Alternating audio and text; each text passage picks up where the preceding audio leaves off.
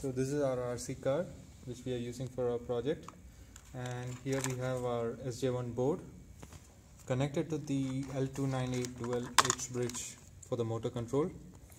Now the DC motor is connected to the PWM1 and the steering motor is connected to the PWM2, and the H bridge is powered using a 9-volt battery. As also, to power up the SJ1 board, we connected the 5-volt output from the H bridge to the SJ1 board here. As you can see, when we connect the battery, and so that's how we power up our car. So here we have the platform for the water tank. This is made of the acrylic sheet, and we have the frame so that we can hold the camera on top for the live recording of the water tank. So here we have our water tank, and as you can see we have our goldfish which you can buy from any pet store for 32 cents.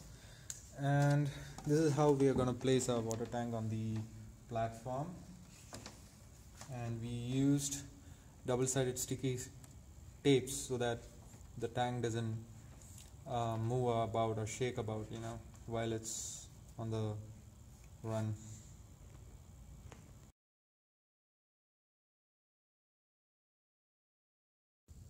So here we have our fish tank mounted on top of the RC car.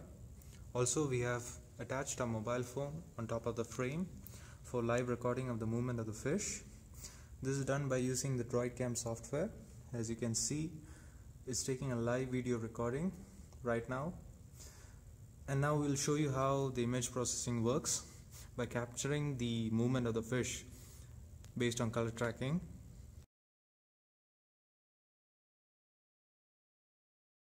So here we have our DroidCam software, and I'm going to start this. As you can see, we are taking a live recording of the fish. And now here we have our image processing program, and I'm going to run this.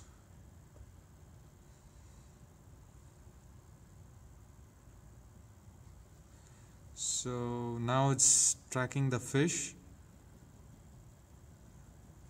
as you see on the video. Now, based on the movement, the direction of the fish, the program captures and sends the data to the SJ1 board using UART serial communication. The image processing information received by this SJ1 board is now sent to the other SJ1 board on the RC car using Nordic wireless communication.